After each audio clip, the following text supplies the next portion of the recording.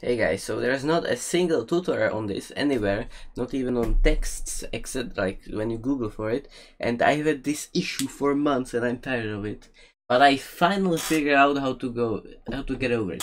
So basically, the issue is when like you apply green screen to something, like I applied the green screen to this, and then you move with it, like make it smaller, etc. You see the black bar around it. This is such fuck. It's so annoying. I don't know. It happens just to me. Like I don't know. Maybe to you too. That's why I'm watching this video. So basically, I figured out finally how to fix it. Is to go to Video Effects or Cookie Cutter. Pick the first one, for example. Then oval or circle, whatever you prefer. And then you like play with the size. Did I? Yeah, no, I didn't. Okay, so and then check if there is, and the box is that I see for me. Nice.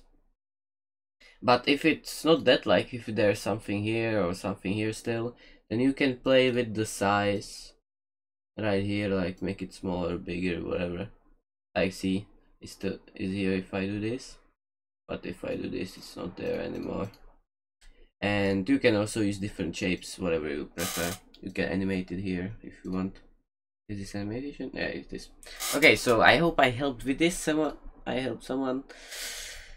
I hate this box so much. I've been struggling with this for so long. And it's such a dumb thing. Like, not even mask fixes it. Like, if you go to here, click mask, and then like just cut this, you see the circle is still there. You cannot do anything about it. And I don't know why. I wonder. Oh, it's so bad, but whatever. The cutter works, so I hope I helped.